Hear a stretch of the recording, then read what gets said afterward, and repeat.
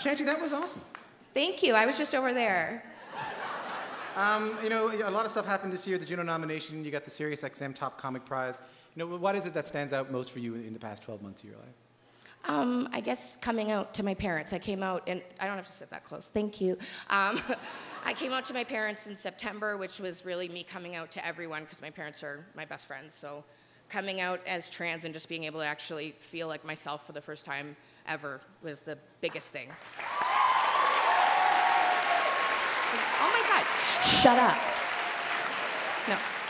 This is only the second year that the Junos have had the Comedy Award after 3 decades without it. So, you know, what does it mean to have this award back for Canadian comedy?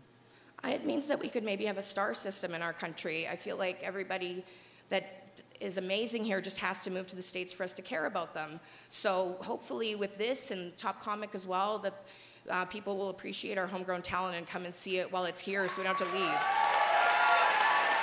I don't want to be a trans man under Trump's administration, so keep me here.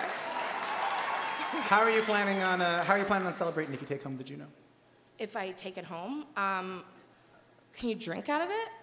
I don't know what it's shaped like. You can drink out of anything if you're industrious enough. You know. Oh, right. Yeah. I'm an alcoholic, I know that.